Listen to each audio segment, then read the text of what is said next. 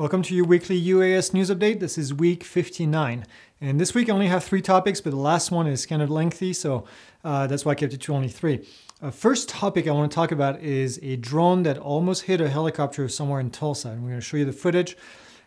Something else is a video that actually a student sent us, and I'm not quite sure what to make of it. I call it drone or UFO because, well, UFO is not always what we think it is, but it's an unknown flying object. So you guys can help me try to maybe figure out what it is. And then the last thing is the big topic, which is a recap of the FAA Symposium. I just passed the last 2 days. I spent the last 2 days going over the symposium and attending stuff, and I get some information for you that I wanted to share. So let's get going. All right, so the first thing I want to talk about is this near miss with a helicopter, and this is what it looks like is a Inspire 2 or Inspire type of drone that is heading straight towards a helicopter, kind of in a straight line, and as you can see, the prop washes it down. And people are on the ground, actually, on the audio, you can hear people say, oh, the drone is going to hit the helicopter. So not quite sure what happened. Don't want to really speculate on what happened. The reason I'm showing this to you is because I want this to be a reminder that we need to check on our environment. When you're flying out there, you need to be looking around. You need to be finding out what is going on. Whether or not this is what happened there, it doesn't really matter. What I want to do is I want to emphasize that at all time, this can happen to us. This can happen to any of us if we're not paying attention to our environment. The helicopter was flying at a low altitude, which is what helicopters do. I hear people a lot say, well, helicopters can't fly below 500 feet. That's not correct. Helicopters can fly below 500 feet. So just a reminder, when you're out there, be very careful. Look at your environment. Helicopters will sneak up on you. They're pretty loud, but depending on the terrain, depending on the type of situation, you may not see it. So if you're flying in an environment that's pretty busy, maybe bring a VO with your visual observer and see what you can do. So hopefully we find out. I actually heard from one of our students, I don't remember where I heard it, but I think somebody said that they actually caught the person who did that. So maybe we'll get more information. Maybe we can learn from the actual situation and see what happened. But in the meantime, just be careful out there. Next video is coming from one of our students, Breanna. She's one of our graduates, actually. She got 98 on the exam. I remember Breanna because she did the training with her dad, and they were competing to get the best score. And she actually beat her dad, but don't tell her dad. So she sent me this video a couple of days ago. This was right after the 4th of July. And she said at first she thought this was a firework, and you can see the video in the background. And after a while, she realized that actually the lights were not really moving. And she said that this kind of stayed in place right here. And I'm having issues with this because this is 2 really bright red lights that are not moving. This is obviously not an airplane. Airplane or even a helicopter usually have flashing lights with the beacon lights. Something with steady lights, the only thing I can think about would be a drone, but this seems to be like extremely bright lights.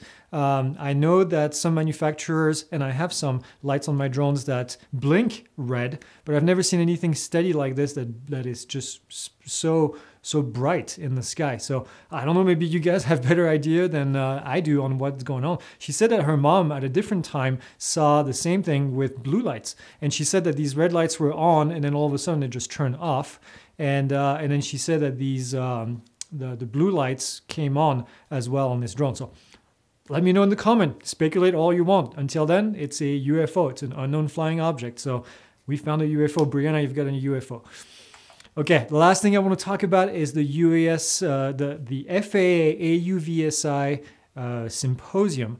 And I was a bit critical of it a couple of weeks ago because the price tag was pretty high.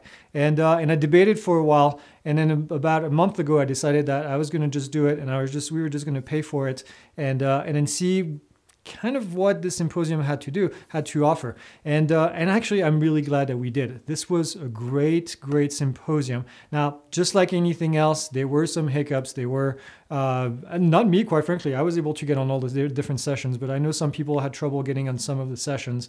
But this is kind of a first. I've never really done that before. I've gone to plenty of meetings and symposiums in the past for various topics, but never one online. Now, what I really liked about the format was the fact that you could actually jump from one keynote to another keynote just like that. You don't have to get up from your chair, not bother people, get to a different room, get lost in the hallway, whatever it is.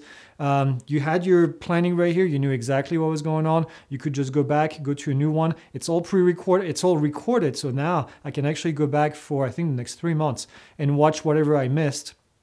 And the great part about all this was the ability to actually talk in roundtables. You could create your own roundtable. You could go into a roundtable and talk with other people, and just a lot of really good conversations in there going on. Whether it was with the FAA, a ton of FAA personnel out there talking and just being willing to answer questions, to talk to people, to take feedback and whatever it was. So I spent a lot of time in those rooms actually talking to people, making connections. So this was extremely beneficial. So I'm going to give you a little bit of my takeaway from some of the points that I heard. Some of the points I heard, I'm not going to lie, not really excited about, but some of the things, other connections were a lot, very positive. So on the downside, let's talk about kind of the negative points. Jay Merkel, not himself. Jay seems like he's a great guy, but basically said that the final ruling is pretty much done on remote ID, and that this is in the review stage at the moment. So it means that the information is out.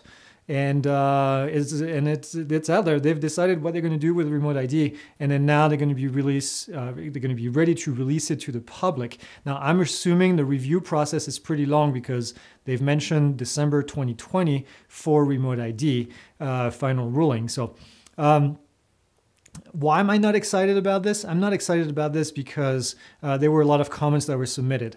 And in talking to a few people, it looks like that these comments, they went through them very quickly. Now, it could mean that there were a lot of duplicate comments. It could mean that there were a lot of comments that meant the same thing. But I'm still kind of on the fence on that side about what happened to all these comments and were they just in vain. We spend a lot of time, you guys spend a lot of time submitting your comments. We spend a lot of time trying to educate the community as to what was going on so they could submit their voice and have their voices heard. And I hope in the end it wasn't for nothing. But the one thing that I did not really care for was Administrator Dickson from the FAA. The FAA administrator, if you're not familiar, it's kind of the head honcho, the top guy. He basically mentioned the term service providers. Service provider means that we are going to be in a situation, more than likely, I'm speculating, with the having a middleman to access the airspace. And I don't like that. I don't like having a middleman to access the airspace because we went through a lot of these discussions in the past. It's not necessary. We can get remote ID put in place without paying a middleman. And if we're not paying the middleman, we're going to be paying one way or another by sharing our data. But more than likely having to pay a middleman to do this. And I'm reading stuff. I'm reading stuff online, and I'm reading stuff from people that were at the conference that are going to be the middlemen. And they're excited about it, obviously, because they're going to be making probably a lot of money out of this. But they're basically saying that you don't really need to have an internet connection in order to fly the drone. You'll be able to have that broadcast functionality. So I don't know if this is going to be in the final ruling. I don't think they know if it's going to be in the final ruling, but they're lining themselves up for what's in the NPRM, which is not good because now if you require an internet connection, it means that how much data is going to go. We've talked about this before. How much is this going to cost us? The bottom line is how much is this going to cost us? And I'm not too excited about this. So that's the downside. Again, I'm speculating, so I want to see what's going to be on the final ruling. But based on a few hints here and there, we're going to have service providers. And service providers are going to be a middleman. And if they are, what is the cost going to be? So on the positive side, okay, let's move to the positive side. Wings program for drones. And actually, I've known about this. I didn't want to say anything because I wasn't sure if this was open for public information or not, but it came from the FAA, so I figured now I can talk about it.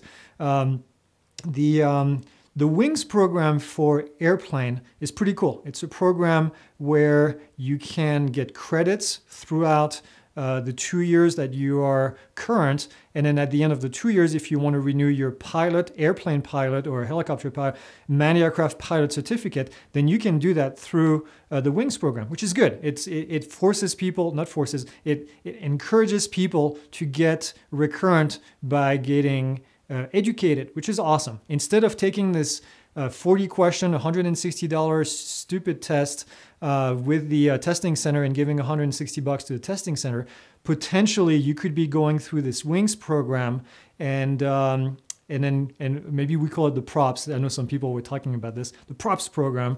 And then you can get credit in order to renew your certificate. So I love this idea. I was approached a couple weeks ago to be on one of these committees. So I'm going to be doing that. And I'm excited actually. So hopefully we have more news on this. If I can share stuff as I'm working on it, I will share it. If not, then I'll tell you when it's official. But that's pretty exciting. So that was one of the positive. Some numbers, the FAA released some data and said that we have 182,000 remote pilots in the system. 182,000 pilots, that's quite a bit. And that was as of July 1st, 2020. I just wanted to put that number out there.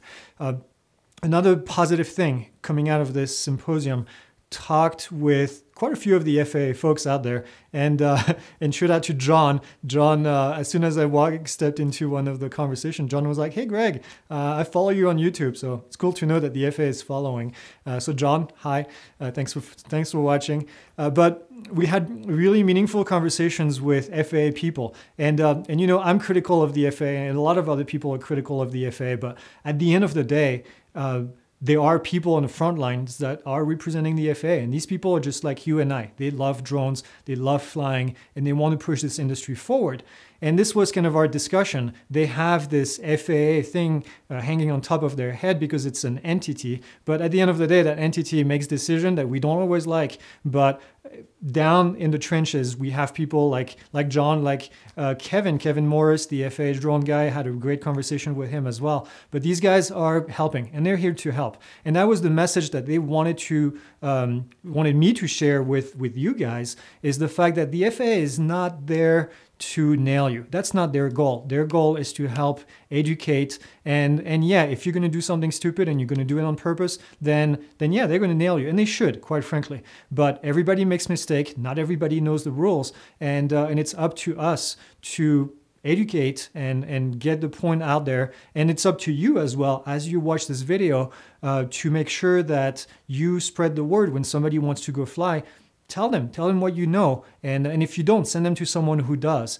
And so really great conversation with these guys, and I really appreciate what they do, and they were available, they were right there and answering questions and joking around, and it's always great to have an FAA guy that says, we're not happy until you're unhappy, because this has been the FAA joke forever. That's kind of what we say about the FAA in the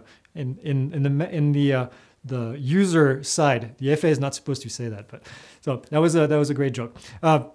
So that's kind of what I got from the symposium. There were a lot more. There were a lot of discussions. There were a lot of topics. The FAA UAS CTI program that's coming up for universities in order to help universities with streamlining their teaching and everything. So there will be more on that as well. But just an overall great experience. I was positively impressed. I didn't go in there with a lot of expectations, but came out with actually something that I thought was great. So there is another episode. I don't get commissions from this, but there's another episode, they call it episode, coming up in August. So if you have the extra money, I know it's hard right now, but I think it's a good way to sign up and get to talk to people that you wouldn't otherwise. So this is all I'm going to say. I don't know how long I've been running now, 13 minutes. Well, look at that. And but if you have any questions about the symposium, anything, or actually any questions for anything really, just let me know. Leave your comments. You guys are doing awesome. We're speeding so fast towards 5,000 subscribers right now. So if you want to subscribe, click right here if you haven't already. And then I will see you guys next week.